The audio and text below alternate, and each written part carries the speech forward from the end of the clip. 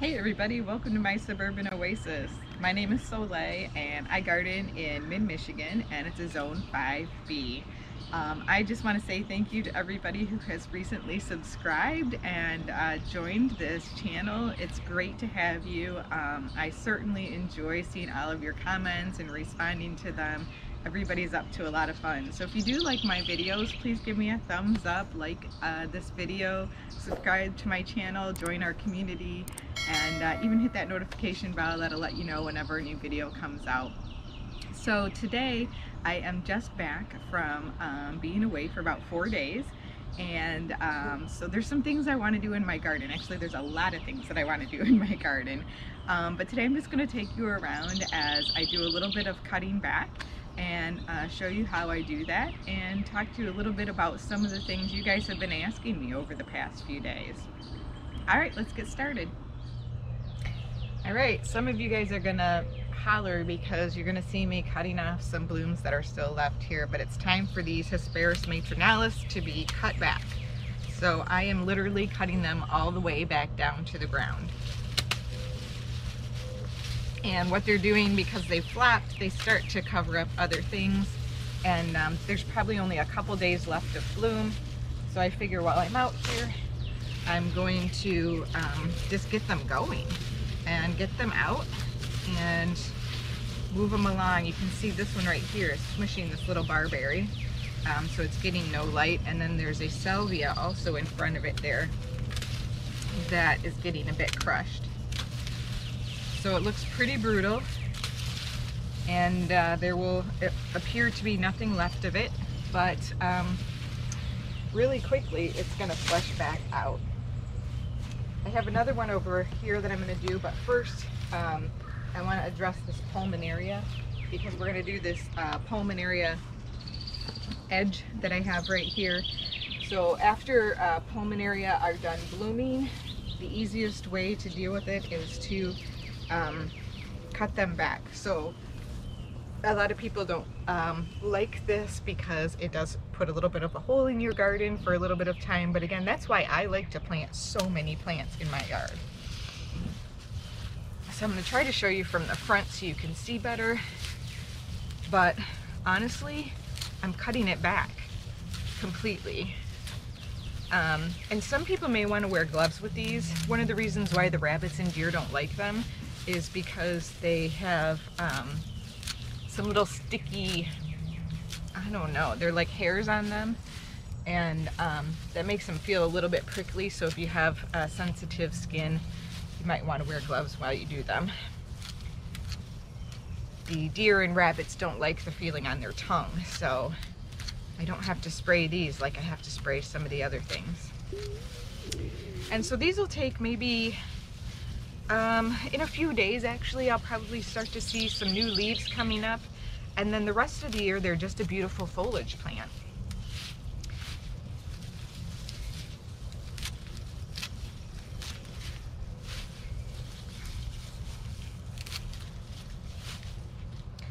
Now these can be divided if you like to divide them. They're very hardy. I think they're hardy probably down to zone 3. But certainly they're incredibly hardy here. And if you divide them, just beware that they do not have very deep roots. So almost every time that I divide them, I find that they flop. And after they flop though, they'll come back. They'll look just fine. Alright, so let's get a closer look at this one here. You'll see this one actually is starting to put out some of that beautiful foliage in the center. So I'm just going to kind of cut around that for this one. This spring has been so weird with the weather that plants are reacting a little bit differently than normal. And I may just have not caught this one as early on in the process. If I had caught it last week, I'd have cut it all the way back. But that's what the leaves look like when they actually flush out. So that's a nice way for you to see that.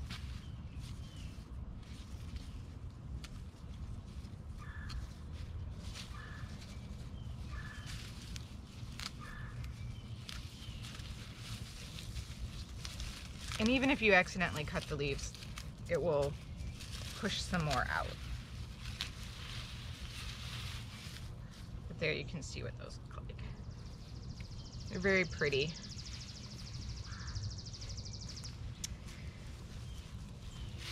Okay, here's another hesperis matronalis that is, again, flapped over. We're going to cut that straight back to the ground too.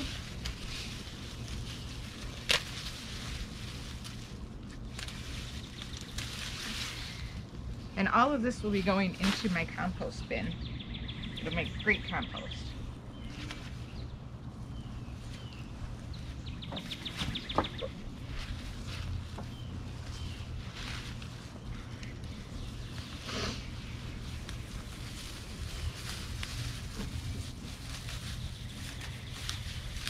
I can hear some bees in here. They do like this plant. One thing too about these plants is if you have humidity or very wet springs, which I often do here, it didn't happen at all this year, but if you do, don't be dismayed if they look a little bit mildewy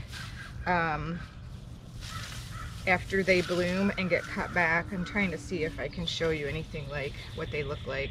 Sometimes they get brown and look a bit like this, or sometimes even look a little bit worse. Don't worry about it, just cut them all the way back. They will come back.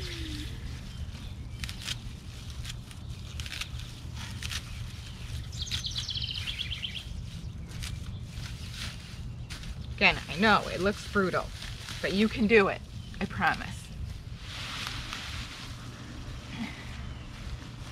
I do my best to try to clean up my gardening as I go because I don't really like to have a giant mess after I'm done to clean up. It just seems like less. Don't ask me why.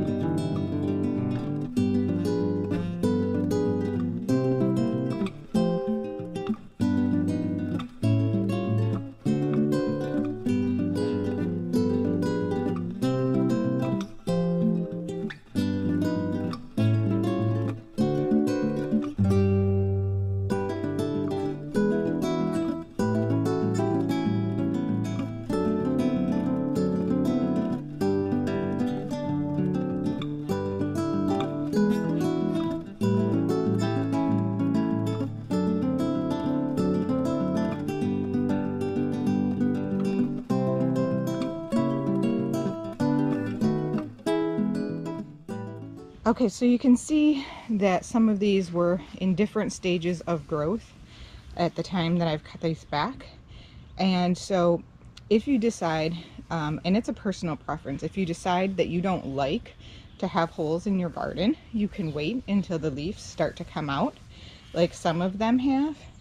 But to me, it is much faster and easier for me to just cut them completely back. So I try to catch them just before they start putting out their new growth, and that way I don't have to worry about cutting off any leaves, and when they flush out they look nice. But you can see how that has really opened up this bed, and now some of the salvia that I have planted in here will start to take more of a center stage, and those small barberry bushes are going to be able to get a little bit more sunlight and air, and will be much happier. And the same goes for this hydrangea over here. It will be a little bit more room, and then those will start to flush out again, and it will look gorgeous. And I will show you that as we go through the summer.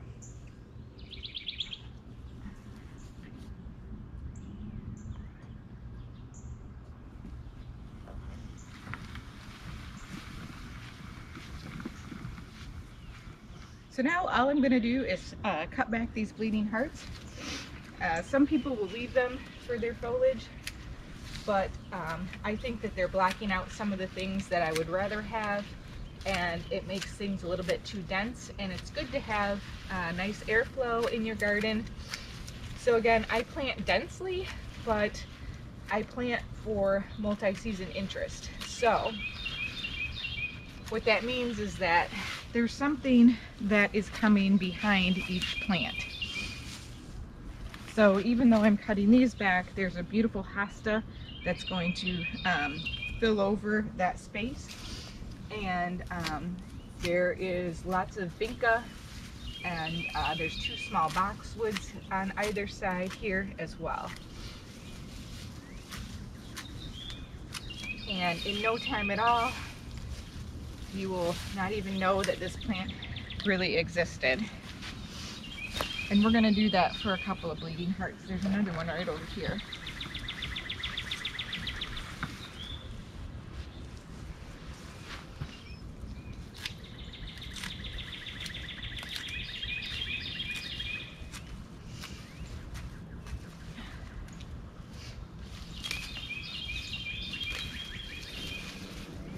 And now the the lemony lace elderberry here can take center stage.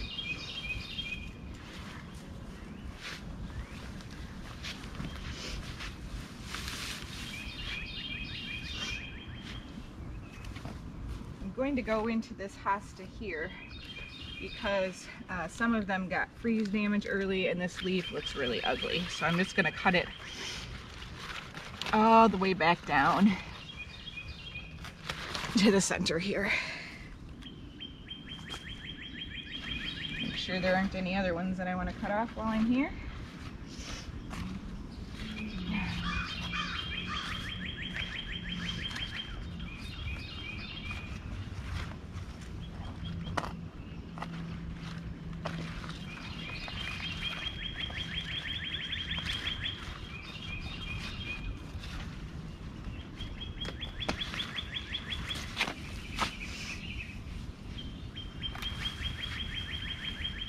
Okay, this yellow river is definitely got a lot of freeze damage on its leaves, so I am going to cut a lot of these leaves off. It's got enough other ones that it can get plenty of nutrition from the sunlight still.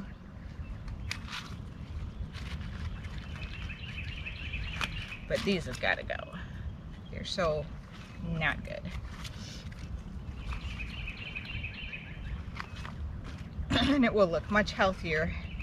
I mean, there's nothing wrong with them. You can leave them on if you want, but I just don't think they look very nice.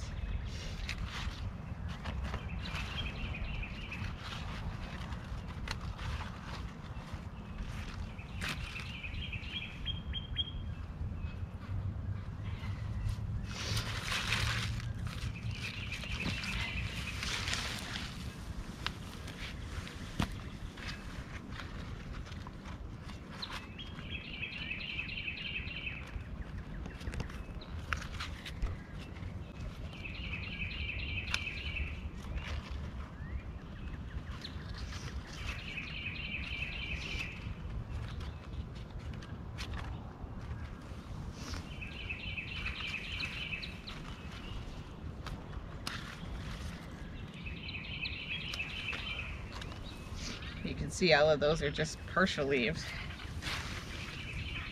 So I'm going to do the same thing for these hostas here. These are Patriot hostas. They're a really great addition. They have a little bit more upright habit than some hostas do. And they'll get much larger. These are some that I have divided a great deal over time. And they definitely light up the shade because they have a more white look than many hostas do.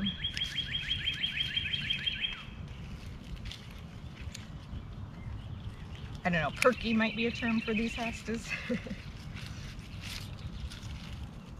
And I'm just seeing some small weeds in here.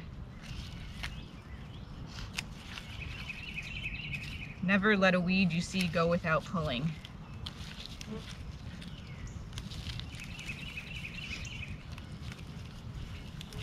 They only get bigger and make more.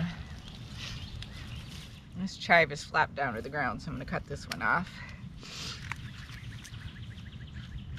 Now you can see on here I'm just pulling the leaf away from the rest of them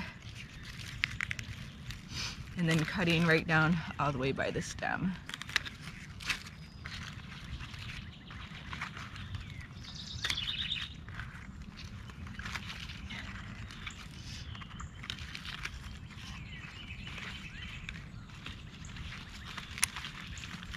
One of the viewers commented that my hostas don't appear to have much slug or snail damage because they don't have holes in them. And I'm wondering if it has something to do with the liquid fence that I use, and if the slugs and snails, like the rabbits and deers, do not like the taste of it. So it's worth a shot if you have that problem.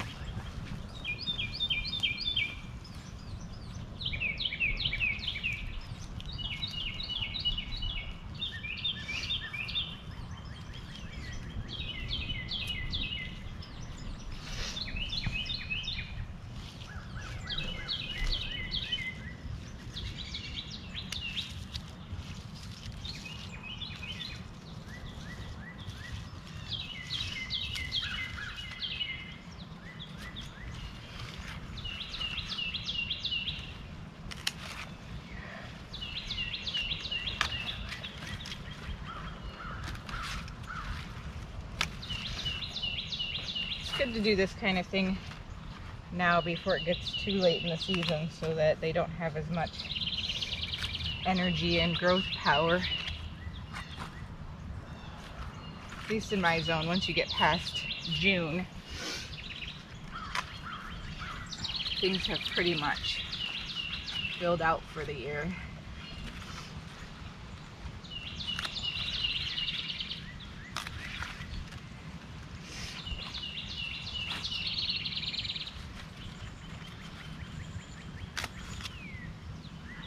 Whenever I'm out and about in the garden, I just keep going. I just keep doing whatever else I see that needs to be done. And this Weigela right here has some dead branches on it, and it's a little bit leggy.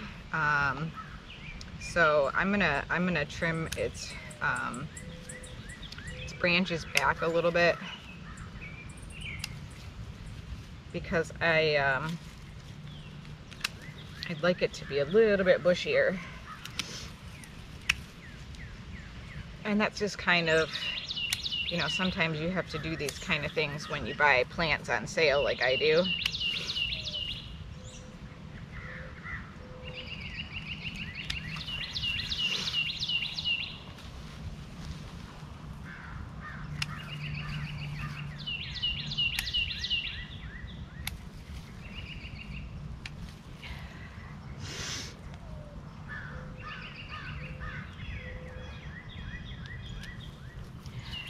So these hostas got disfigured by the ice here. The tips, as they come out, got stuck. And so I came out and pulled all the tips off that were brown and dead, but then now I need to come back and just get the disfigured leaves off. But they're starting to come back. They're looking much better. Just got a lot of leaves that are funny looking right now.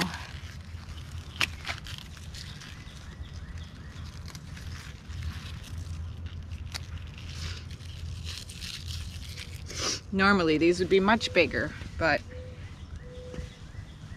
every year is different in the garden. Okay, so this azalea definitely got a little winter damage as well, and so I'm just pruning it back to where there are some nodes. And then I'm also looking for where there is dead wood. Whoops. It's alright. And cutting the dead wood off. So this one I'm going to cut all the way back. And this one you can see also has no leaves and no new buds on it. And that's the important thing, you know, you want to wait just long enough so you can tell what's going to grow and what's not. So I'm at the point right now where if new growth hasn't come out on something, I know that it's probably not.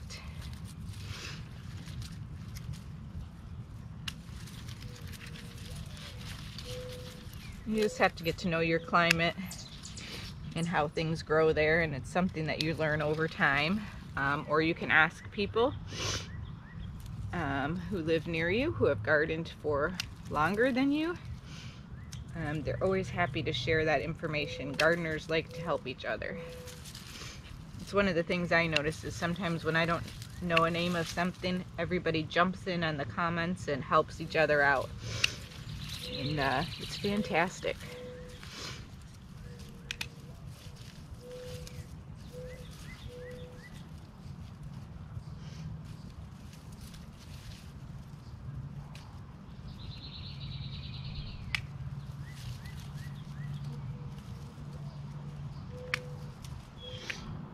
Okay, that looks a little better. It should start greening out soon as well. I think I'm going to take a couple tips off over here just to help keep the shape.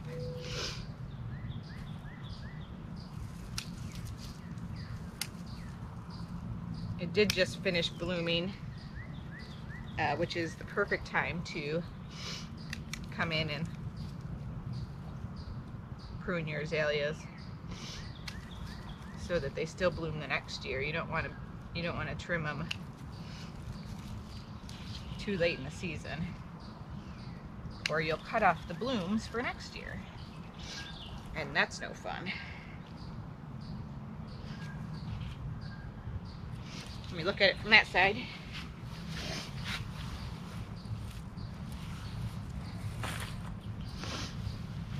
Okay, looks much cleaner.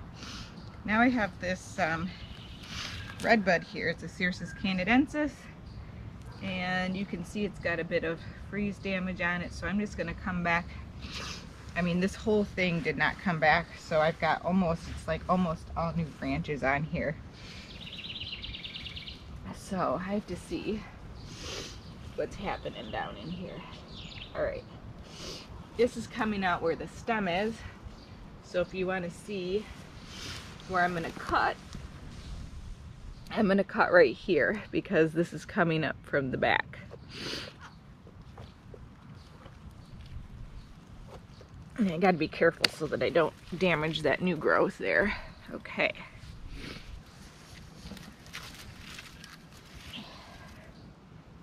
Pull that stake out since it's doing no good with the new stuff.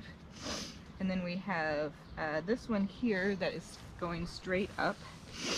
And that one I'm going to cut back all the way here because also it's doing no good. Now I have a small branch to the side over here. This one's a little bit trickier. You can see the last growth point on this is right here. So I'm going to clip right after that. And I'll show you what it looks like now. As you can see, you don't want to leave too much bud beyond it, or too much branch beyond it, but just enough to protect the tree. All right, I got another bleeding heart in here I want to cut back so this geranium can have a little more room.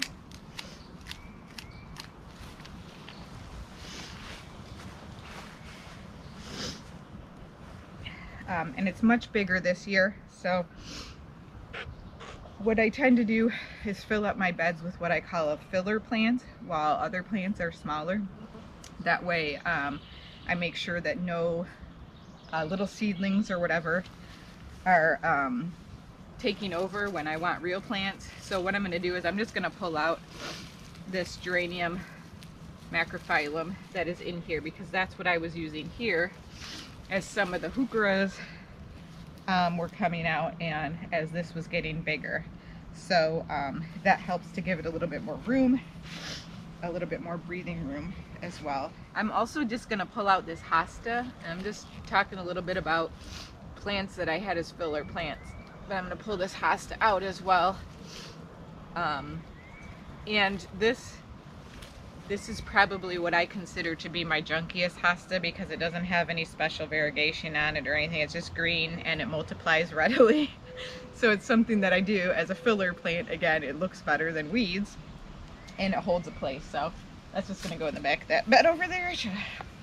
I hope that you enjoyed this garden maintenance video. And I really enjoy sharing them with you, and we'll see you next time. Thanks so much. Bye.